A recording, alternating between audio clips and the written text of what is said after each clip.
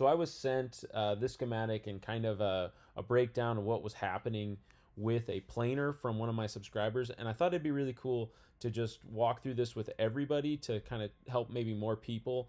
The troubleshooting thought process is kind of important, and knowing where to test and kind of what you're looking for is really helpful. So I don't have a actual printout of this, so I can't show you with like the multimeter and stuff like that. If that's something you guys want, write me a comment and I'll remake the video, because this only took me like 10 minutes to make, I'm sure. So what he told me was basically he changed out some switches. I'm not sure how he troubleshot that, and it's still not working. So what I told him is basically think about how the system's working right now. So what I told him is if he clicks on the on button, he makes sure the e-stop's pulled out, does the contactor pull in? So this K1 up here is the contactor. So he's pushing that on button. Is the contactor pulling in or not? That kind of breaks the system in half if you think about it. What you have here is everything that is 220 volts. It kind of comes up, goes around, comes down to the motor, also goes in over here through these resistors, and that is all what I would call your power circuit. Now everything over here, this is your 24 volt circuit. This would be your control circuit. So if my contactor was pulling in, I know there's nothing wrong with this control circuit because it's doing its job. So if the contactor is pulling in, motor is still not turning on, what could potentially be happening? Now we can safely assume some stuff again. If this control circuit's working, then everything back from this control circuit is working too. If it's not working, then we know that we should probably be looking at these fuses, and maybe this Q1 switch. I'm assuming this Q1 switch is some sort of power, like ultimate power disconnect. Sometimes these planers or like lathes and things like that have like a master disconnect switch, kind of like they have to be turned on and then you have to hit a start button, if that makes sense. So you can assume this was all good if the contactor was pulling in. So then I would start looking basically anything after this contactor. Think about it like if we're troubleshooting the power circuit, that is. If the contactor's pulling on in, we know we have power flowing in through these. Now, this right here is basically a fuse that is made for motors. It's trying to see what the amp draw is, and it's going to be clicking off or disconnecting that circuit if it gets above 12 to 18. And it could be that that's like kind of giving you a range, and people could have their motors set differently, or they could have this actually set. Some of them are adjustable, things like that. So I would go and I would first test on this side of that that fuse. I'm using the wrong word. Can't remember the name right now.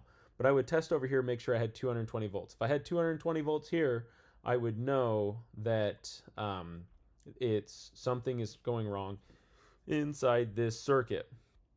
I would then go ahead and look at it, because I would go over to this this switch over here, which is your K1. This K1 is coming back to this K1.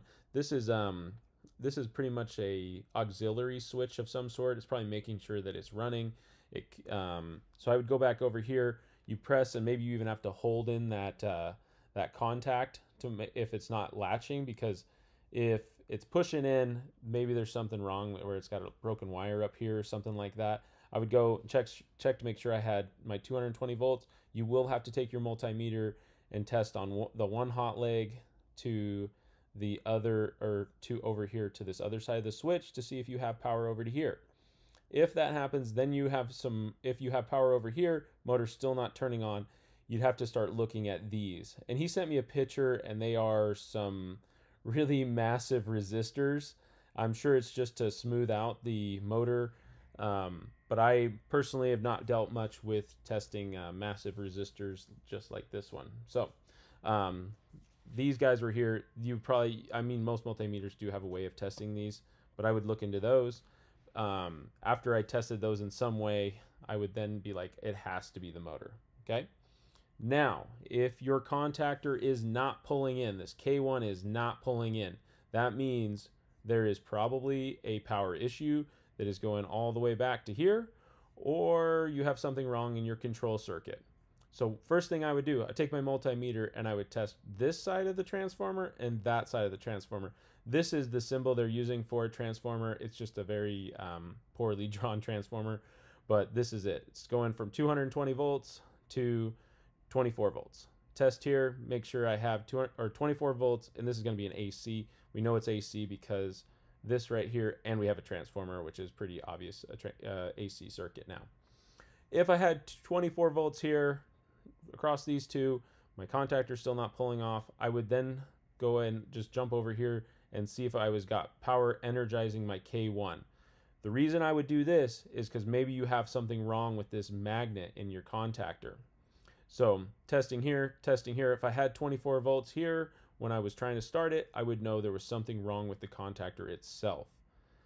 If I did not have 24 volts here, I would then start working on this massive AND circuit and just working through each of the switches.